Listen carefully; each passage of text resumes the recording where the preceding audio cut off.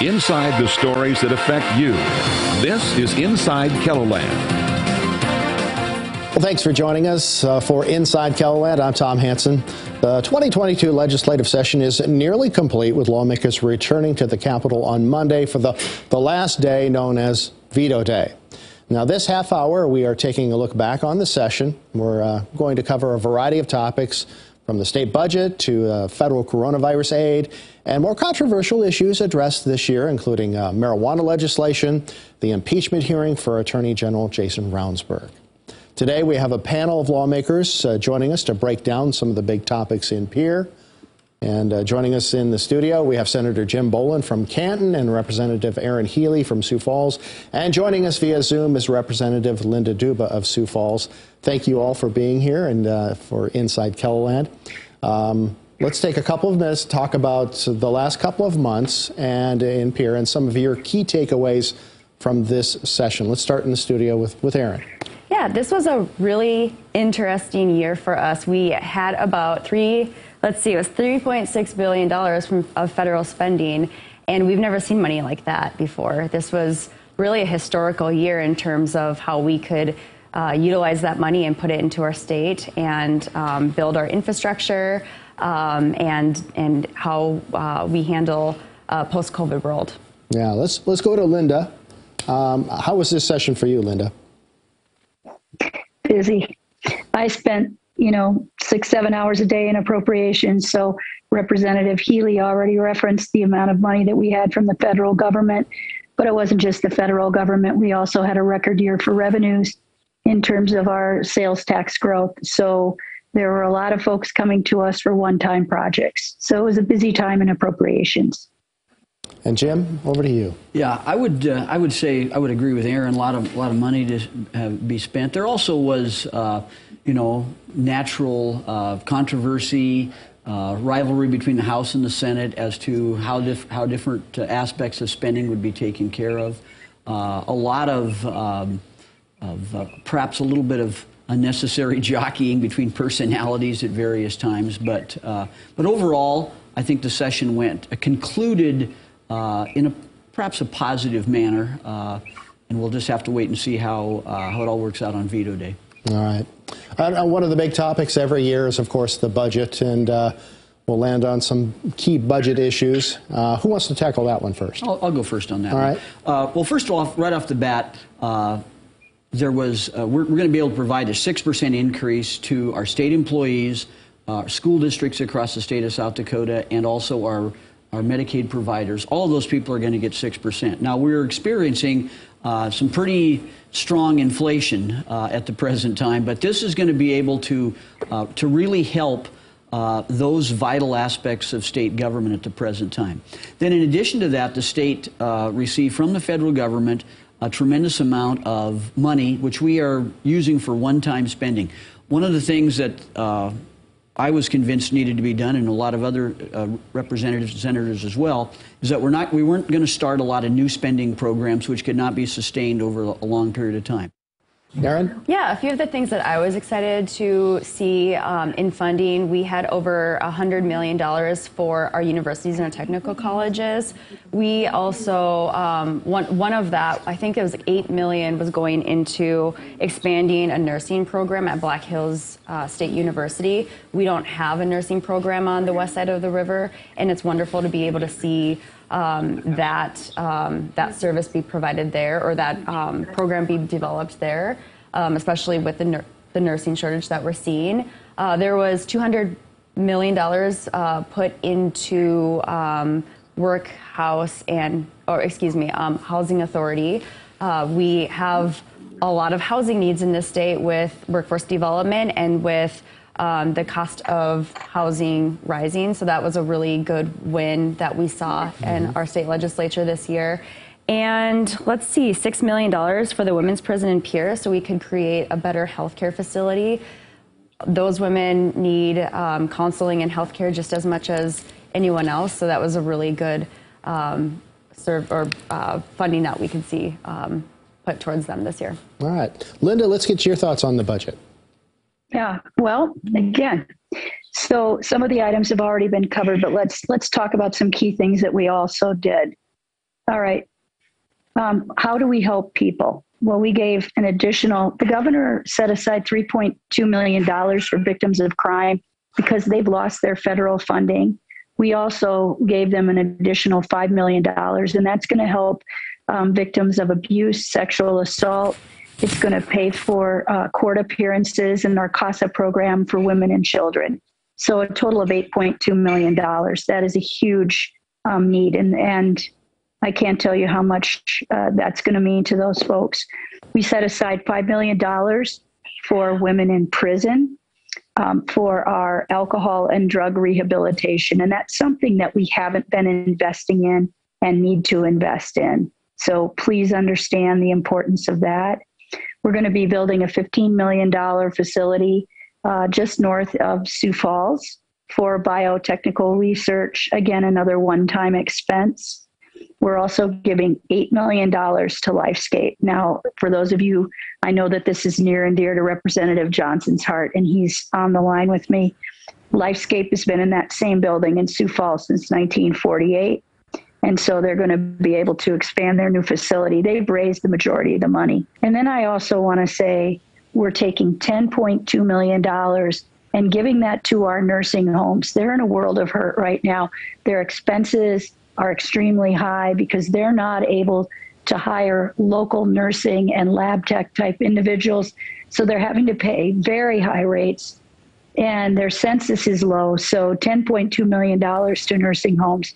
And there are countless other things that I could talk about, dam projects from the flooding that we experienced 3 years ago at this time that we all remember. And now we're going to fix those dams. One of them being just south of Sioux Falls at Lake Alum, another one, Lake Newell out in Rapid City, and then the Richmond Dam replacement. So I have a whole list here, obviously, being very familiar with what we allocated. But at the end of the day, we focused on trying to spend money that affected or helped the most people across our state. All right. Thank you, Linda. Now, technical problems have been solved, so Chris Johnson is going to be able to join us. Chris, we're talking about the budget, your overall thoughts on the budget this year.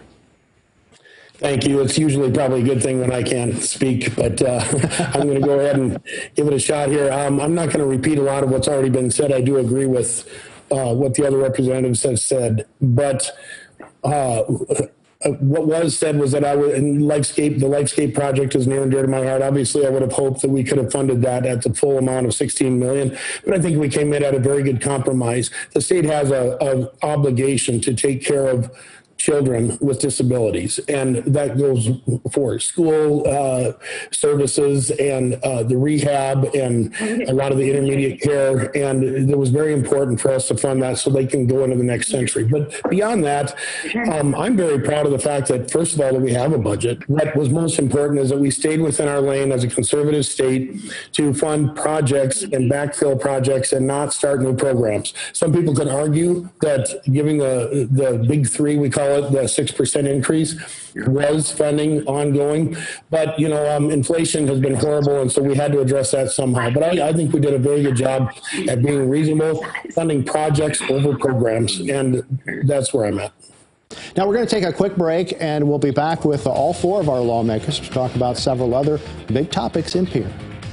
Come back. Today we're talking about the 2022 legislative session, what will officially wrap up this coming week. As we take a look back, there were nearly 550 filed bills between the Senate and the House, and that's not including resolutions and commemoration. 47 of them dealt with marijuana in some form or less. Then half of those were sent on to the governor. What are some of the main points that came up on the marijuana debates? Linda, let's start with you. Well, I think the first piece that came up on the marijuana debate was whether or not we wanted to move forward with recreational marijuana. We had a tremendous opportunity through the legislature to push that program out with some very good parameters. And I felt like, since I served on this subcommittee, I felt like we put together a very valid proposal for that. It was able to pass the Senate very closely, I might add, but we just couldn't get over the hump in the House. Now, we know that recreational marijuana was turned back, but it's back on the ballot again. And this was our opportunity to do something that the people had requested and do it before we had to put that initiated measure out there. So I think that's one of the big issues. The other piece that we talked a lot about and finally passed some legislation was around home grow. So, we're going to allow 2 flowering plants and 2 non-flowering. Back and forth on that, finally reached a consensus there. So those were, I think, 2 big pieces that came out of it. And the third was really defining who the providers were that could support patients of medical marijuana. All right. Chris, let's get your thoughts on marijuana. Yeah. Sure. Well, looking back to how the measures turned out, and of course, we all know how that happened. Medical won by a very large margin. Recreational won by a very small margin. And of course, that was turned away by the Supreme Court. But I'm of the belief that, and I think many others were of the belief that we shouldn't get ahead of things and pass legislation in anticipation that next measure coming is going to pass. We should let the voters speak, because actually now for the first time it's separated into a single issue. Before, if you remember the recreational bill, the amendment included recreational and medical marijuana. This is now, they're split, and we'll see what the public thinks on the recreational by itself. And then we'll advance towards, there's no need to hurry. We've made a lot of advancements with legislation, putting all the rules and regulations in place for medical. One of the things that I think was very important is that we listened to all of the bills. A lot of them wanted to put extra restrictions on, but the thing that I learned through the process was a lot of those were already in place through the Department of Health, so it was not necessary for us to add additional restrictions. And there was a lot of discussion about let's treat it like a medicine, and that's a discussion that's always going to be difficult, especially when it's illegal, continues to be illegal federally. So there's a lot of issues, but I think all in all, I think we took a very balanced approach, and I think we came up with some good legislation, passed the good stuff, and we've rejected a lot of stuff that's either premature or not necessary. All right, let's continue with the marijuana issue here in the studio. Jim? Thank you so much. Well, first of all, this last summer, there was a very extensive summer study done by a number of legislators. I was not a part of that summer study with marijuana. The public overwhelmingly voted for medical marijuana, and the legislature made a few small changes in that. One, for instance, involved home grow, which that was kind of the phrase that was out there. The original bill that was passed by the people said that you'd be allowed you had to have at least 3 plants to be legal if you were going to grow your own. That meant that if you had 1 or 2, you'd be in violation of the law, which didn't seem to make much sense. So the legislature, through a compromise conference committee, came to an agreement that you could have at least 2 plants, two non-flowering and 2 flowering plants. And I'm not experienced enough with marijuana to really know the difference. I think the flowering plant is where the THC is developed and those type of things. So I think South Dakota is moving towards having a very, very extensive and well-regulated medical marijuana program, and we'll just have to wait and see what happens with recreational. All right. Erin? Yeah, I would agree with Senator Bolin. We saw a lot of legislation dealing with medical cannabis. Being on the Health and Human Services Committee, we saw everything from what type of provider can prescribe medical marijuana, can nurse practitioners or physician's assistants, that sort of provider. We dealt with a lot of different IDs, and there's 2 different types of IDs in South Dakota, and so we had to write that into statute. One of the bills that I was happy to see die actually was Senate Bill 150, which would have really taken away the intent of Initiated Measure 26 with marijuana possession and being able to prove that you really need that medication. So it was nice to see that bill failed. I think we needed, as a legislature, to stay true to the voters of South Dakota. Like Senator Bolin said, it was an overwhelming percentage of people who wanted to see medical marijuana be legalized. And also, of course, Senate Bill 3, decriminalizing marijuana and regulating the use of it. I hope we can see in the future a passage of that. It is important to the people of South Dakota. All right. Thank you very much. Let's take a quick break. We'll be back with more right after this. Welcome back to Inside KELOLAND as we recap the 2022 legislative session. We are back with 4 lawmakers. Another big topic that we have to talk about is the impeachment proceedings for Attorney General Jason Ravnsborg. You can probably, some of you can't talk specifics, I know, but your thoughts on the process. Let's start with you, Erin. I think this is another good example as to why 2022 is an unprecedented year. We've never handled a situation ever like this in the past. It has to be taken very seriously because there was a loss of a life, and we are talking about a man who is our Attorney General. I am looking forward to looking at the evidence. I think we will be receiving that on veto day. I haven't seen any of the evidence. That's been pretty. That's been kept pretty close-lipped and tight with the actual committee that I don't serve on. So it'll be good to be able to review that and to determine what needs to be done in the future with this situation. Mm-hmm. And Jim, when it comes to this situation? Sure. Well, Tom, I'm a member of the South Dakota Senate, and I could potentially be a juror evaluating all this evidence as to whether Mr. Ravnsborg would be removed or maintained, and so I'm not going to make any comment on this subject. Very good. All right, let's head out to Zoom, and let's head out to Rapid City. Chris, your thoughts on the impeachment process? Well, I think that all parties in this process that stand to have some kind of consequence by the time this process is over, I believe expect a semblance of objectivity by all of us when it comes time for us to vote on this finally. And in order for that to happen, I think the best thing is, like, you alluded to in the beginning, is for us to not get into the weeds in it. It's obviously a very difficult process, and it spells out a lot of ramifications for either party, depending on how we proceed with this or do not proceed. And so the best thing for us all to do, I believe, and especially for my part, is to just remain open, keep my ears open and keep my mouth shut on the whole issue, because that's what we're expected to do right now, just like jurors. All right, Linda, your thoughts on the impeachment process? Well, first and foremost, this is not party driven. So I think that's what we all need to keep in mind. I have attended the hearings where they were public and listened to the information. I will await to see what the committee releases, and, then whatever files that we're required to read, I'll read that.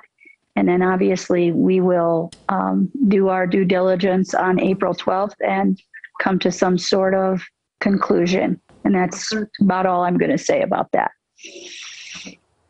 All right. KELOLAND's Capitol News reporter Bob Mercer has covered the legislative session almost 4 decades now. He described this year as one of the longest and weirdest that he's seen. Do any of you think this session was more unique than past years? Jim? Well, yes, just because of, first of all of the money and the resources that were there to spend. We had this potential impeachment situation. We did have some very unfortunate, how should we say it, personality conflicts and difficulties between the governor and certain legislators, and we have issues between the House and the Senate, and all these things working together caused it to be a different kind of a session. But in the end, I think we accomplished our goals, and we'll just have to wait and see how veto day went. But I think other than some of these things that took place, they eventually worked themselves out, at least to some degree. Erin, your 4th year, unlike any other, right? It was unlike any other, and I think kind of what Senator Boland said, there were just a lot of really strange fights going on. We saw our appropriations committee split up for a while and have separate committee hearings. We saw that similarly this summer with redistricting. We saw a lot of the governor's initiatives not make it out of one chamber, and that's something that we don't quite often see either. And then on top of that, we just saw a lot of really difficult legislation in education. I felt like I serve on the education committee, and I felt like we saw a lot of bills that were really harmful for our teachers and our educators in the profession, and telling them what they can and cannot say. So it was a different year, and I'm looking forward to potentially a better year next year. So hopefully we'll see that in the future. Linda, let's get your thoughts on the uniqueness of this session. Well, I think it was on the last day we were talking about funding for buying land for the women's prison, and we'd already heard that prison bill once or twice. And I think when I stood up to talk, I said, now I remember speaking on this on Monday, but was it Monday? And then I said something like, legislative days are like dog years. And there was just a ripple of laughter across the floor. And that's really how it's been. Our days were extremely long. They were intense. Obviously, the Appropriations Committee it is well known that we split apart for a period of time, which put an undue burden, I thought, on individuals bringing bills to the legislature that were asking for money. And we were able to come to a compromise, but we've got to find a better way to really work through, personality conflicts and issues, because those things, we're adults and yes, they happen, but we need to be more effective for the people of South Dakota. In the end, everyone is going to tell you we came together, but at what cost? Chris, on to you. How unique was this year? Well, I think every year is unique. Every year brings its own challenges. And as far as the weird part, sure, it's weird. But the big thing that is a takeaway for me is that consistently in South Dakota, we have a 40-day or less legislative session. This year, we ended up with 38 days in total. And I think one thing that we proved is unique, weird, however you want to put it. When we had the number of big issues with the kind of gravity that they carried with it, impeachment, we were still dealing with COVID as far as vaccinations goes, marijuana, and then this unprecedented, it's beyond unprecedented, the amount of money that we had to deal with coming in from the federal government, and now inflation on top of everything. The thing that I think everybody should take a look at is the fact that we did our jobs in the same amount of time that we've traditionally done 200 bills in or 300 bills in instead of 550, as you said. I think it's just amazing that South Dakotans have the grit that it takes to come together and do the job and bring the midnight oil as we need to, and give the right amount of attention to all the bills that we give, and stay consistent to who we are. We're a tough state, and we rise to the occasion. We get the job done. All right, very good. We're going to take a quick break. We'll be right back. And that's all the time we have for today. Be sure to join us again next week for more of what's going on inside KELOLAND.